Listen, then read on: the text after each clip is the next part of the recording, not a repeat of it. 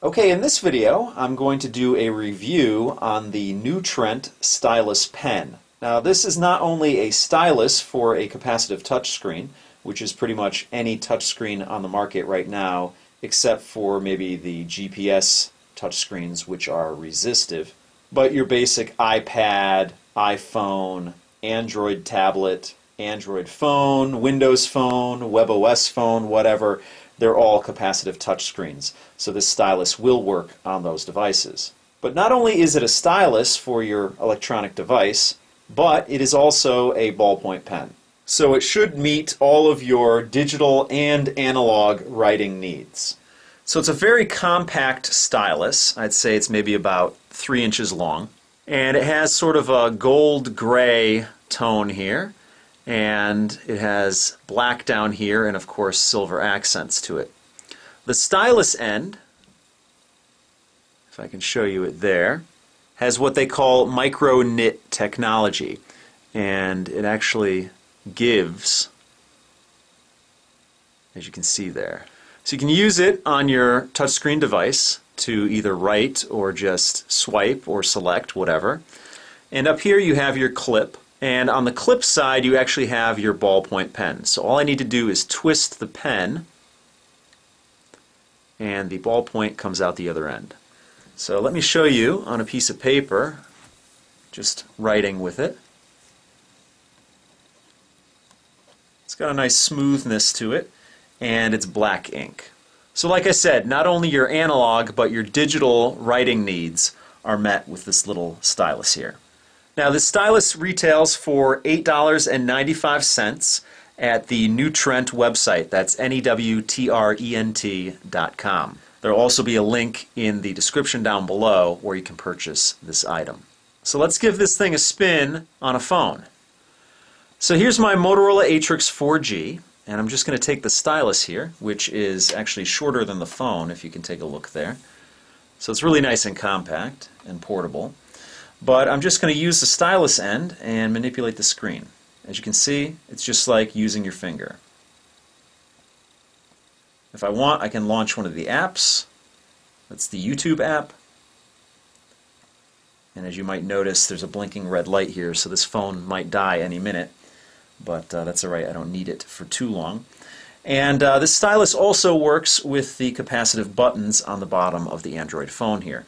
So if I want to hit the home, click on it, and there we go. So it's just like using your finger.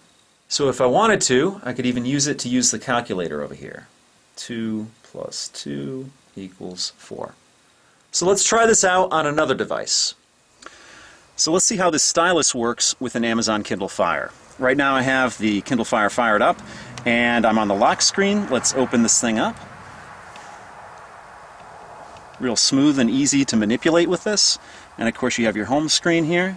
You can move it around. If I want to go into an app, I'll go into Angry Birds here, load it up, and let me hit play here. Let's try out one of the games here and see how it works. Works really well. Okay, let's try out the stylus with the Apple iPad 3. So you can use the stylus as you would your finger, just to swipe back and forth and then to launch apps. And you could also type with it.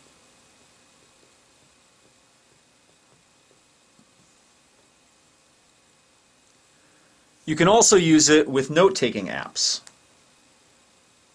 We're going to try it with Note Taker Lite. And this is actually a landscape app. So let's turn the iPad to the side. And you can write whatever you want on here.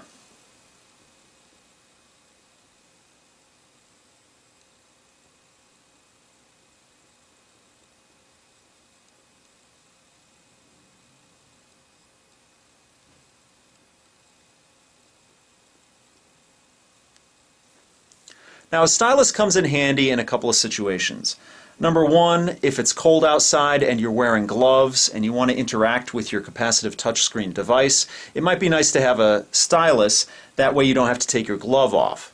The other situation where it might come in handy is in an app like this, or even in a drawing or a painting app, because you're not necessarily used to writing or painting with your finger.